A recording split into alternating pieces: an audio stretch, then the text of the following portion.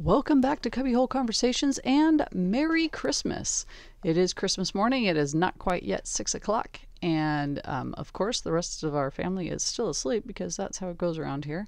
I think I'm supposed to make sure they're up by 8 because we have to be at Grandma and Grandpa's like at 9:30, I think. I don't know. I can't really remember at this point, but I'm pretty sure that's the plan. So we'll see if they sleep till 8 or not. It's Christmas morning, so it's a good day. Today, the first thing we'll do once everybody's awake is put baby Jesus in the nativity. A few years back, excuse my curtain there, it was right in my face. A few years back, quite a few years back, I had seen someone who was doing that, and I thought that makes a lot more sense. So now the wise men are not in the nativity. They're like on their way to the nativity, and baby Jesus is not in the stable.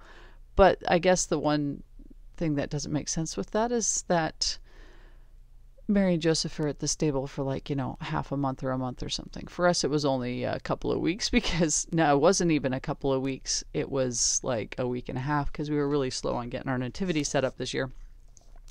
This nativity is super old. My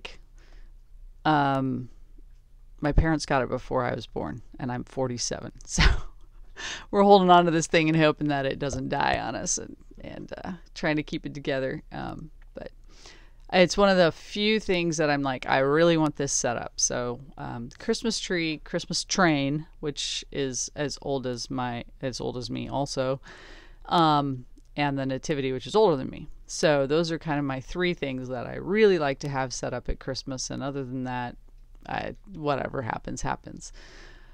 Maybe you guys have some traditions like that too that are kind of your must-haves, like the things that are most important to you. Man, if we ever did go full-time RVing, that'd be a hard one, right? Like, as I don't think I could set up those things. They take up way too much space.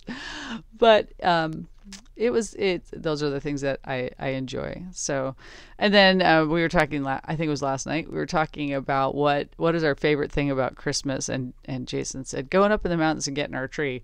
He said even though it's super stressful because we always get stuck, or Chris always gets stuck, or you just have that thought of we're out of cell range, we only have maps, and there's not a lot of people out there. There's only one year though that I remember not having someone else be up there. There was obviously we only ever go with Chris and Jeannie, so that's a safety mechanism there in itself. But we have only had one year that I remember where we didn't see anyone else on the Forest Service Road the entire trip.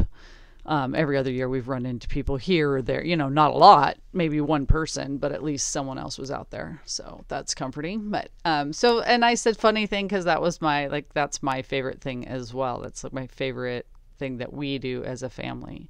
And then we have our standard Christmas Day things that we do. And, those are always, it's kind of, we've got a nice system going with our family and Jason's parents and my parents and our, all of our brothers and sisters and all that.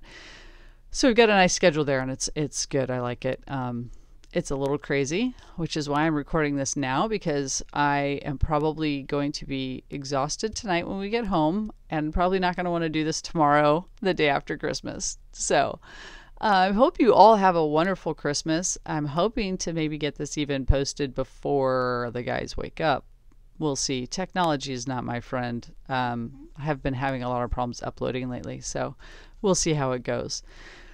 I don't really have a great message for you today. I'm just wanting to wish you a Merry Christmas and hope that you have a wonderful day, whatever you're doing, family, friends, staying home. We have some people we know who have COVID, so they're staying home. I don't know. I think wherever you're at, whatever you're doing, try to find hope and joy in this day. And if you don't know Jesus, this is the day we celebrate his birth. Obviously, this is not the day he was born. A friend of mine sent me something, and she said that her son asked her, how old is Jesus? Because today's his birthday. And I thought that was so adorable, because it's just out of the mouth of babes, right? But Jesus is eternal. And so, we can't count how old he is, really. But as far as the human version of God. I suppose we could do the math there. 2022. So anyway, I don't know. I guess it's not 2022 yet. It's 2021. But I guess I just want to wish you a Merry Christmas. And if you don't know Jesus, I want you to take a moment to consider who you could reach out to. And that could be me. And I'm willing to talk to you about it, obviously. But I'd love for you to meet Jesus if you don't know him yet. So Merry Christmas to all. And to all, a good night.